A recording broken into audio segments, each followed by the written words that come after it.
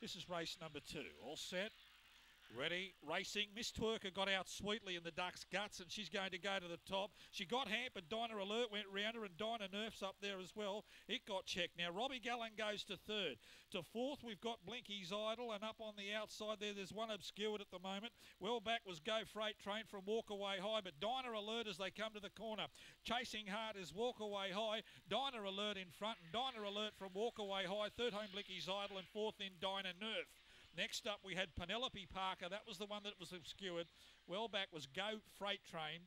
And Robbie Gallen, brother of Paul's, finished last in 25.54.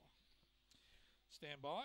Dinah Revert for Simon Rhodes at $11.50 and $3.30. So a roughie takes out the second. Number 8, Walkaway High, will be second for Neil Collins.